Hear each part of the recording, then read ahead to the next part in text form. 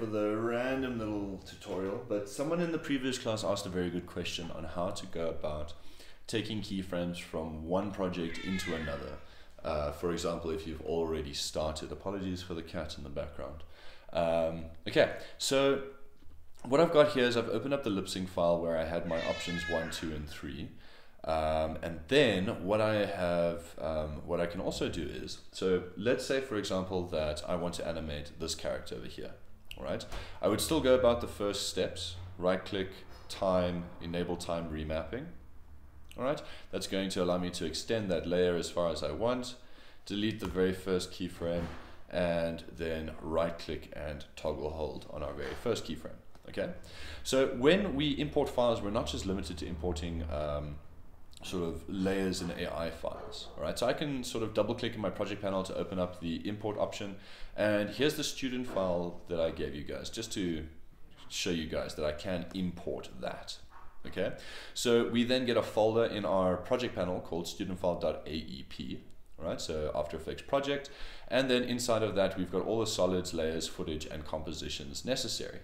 All right, so let's say for example that in my student file I had been working with option 3.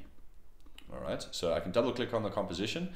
I need to relink these layers. So for those of you who have forgotten, I can just right click on any of those layers, reveal source in project. All right, it shows me that our layers are found in a folder called lip sync class file week 5 layers. So I'm going to right click, replace footage with a file. I'll go into my footage, my layers, find that information in order to relink it,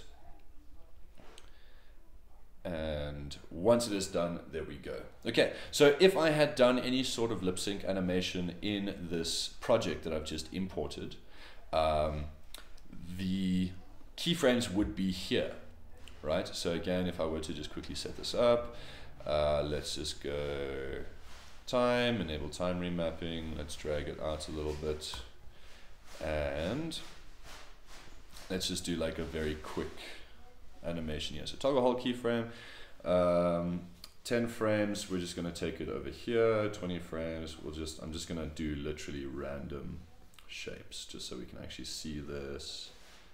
There we go. Okay, so if these were the keyframes that I made in my previous animation, but I want to move them over to the next one, I can copy these.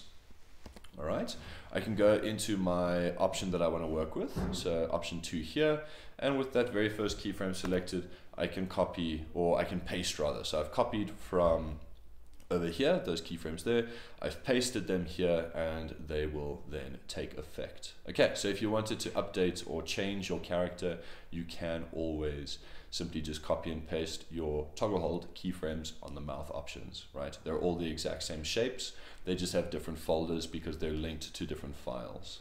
Okay, so hopefully that makes sense, hopefully that helps.